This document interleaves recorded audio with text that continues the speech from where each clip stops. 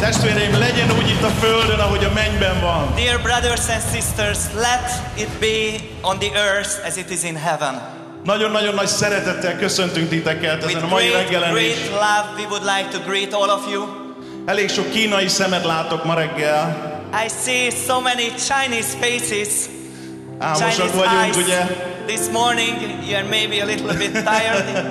Ez most nem volt semmiféle rossz gondolatom a kínai testvéreink felé. Most nehogy félreértés történjen.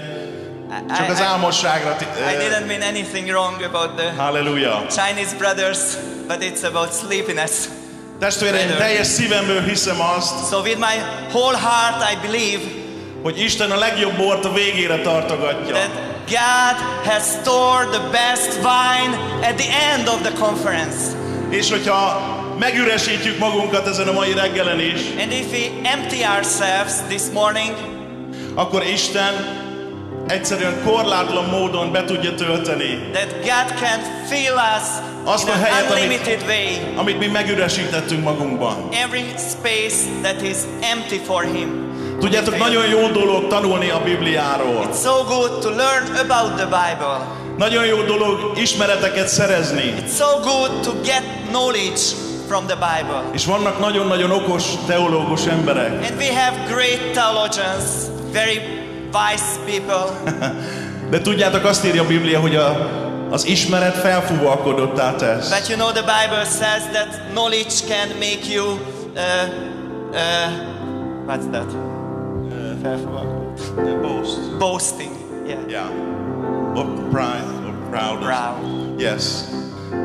Szóval, de viszont a Biblia beszél egy másik fajta ismeretről is. But the Bible also speaks about another kind of knowledge. Egy olyan ismeretről, that's a knowledge, amelyről azt mondja Pál apostol, hogy azért imádkozom. That Paul says that I'm praying, hogy Isten adja meg nektek a bölcsességnek és a kijelentésnek a szellemét. So that the Lord would give you the spirit of wisdom and knowledge. Mire? For what? Az ő megismerésére. To get to know Him. Az ő személyes megismerésére. To get His personal knowledge.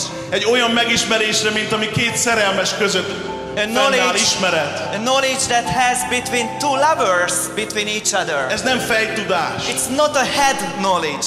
Ez egy élő, intim kapcsolat. It's a living, vital relationship.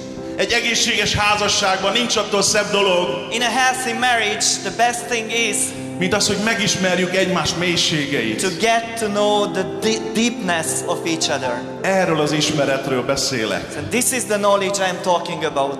A Jézus Krisztusnak a személyes megismeréséről. The personal knowledge of the Lord Jesus Christ. Mert hogyha csak meghallgatjuk ezen a hétvégén az információkat, if we just listen to informations, és csak a fejünkben van meg, if we have it only in our head, akkor ez nem fog bennünket mássá tenni, csak esetleg egy büszke emberré. It will not change you. It can make you a pride.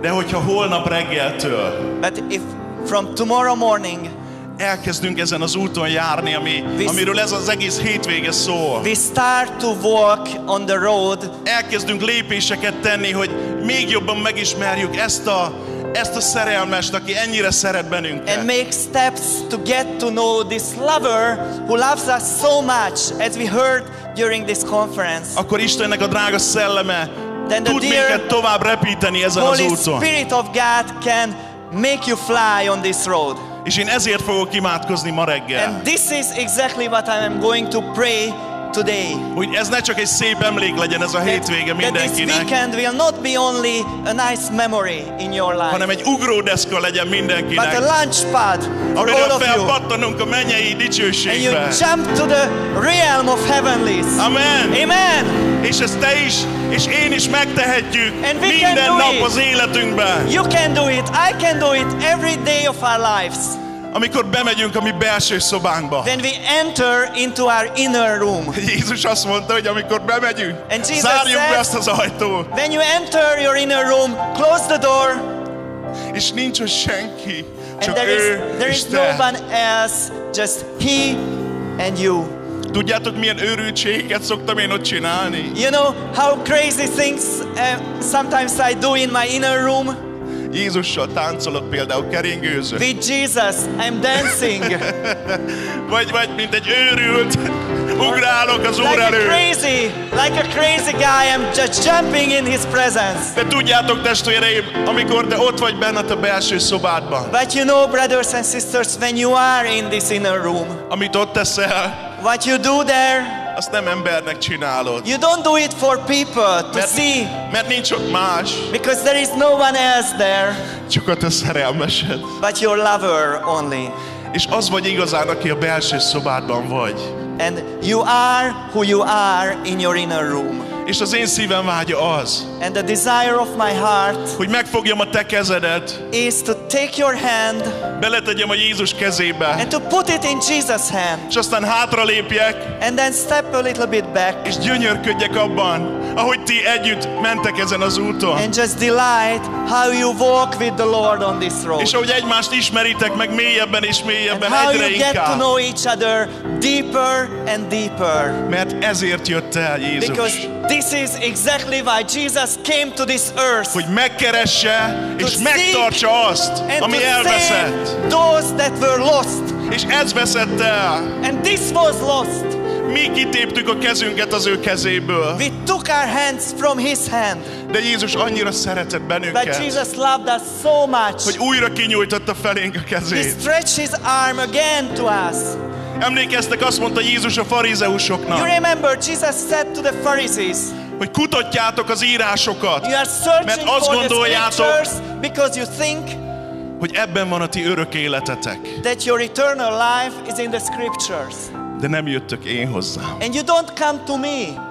Testvérem, ebben van a titok. Brothers and sisters, Lehetünk nagyon okos emberek. the secret.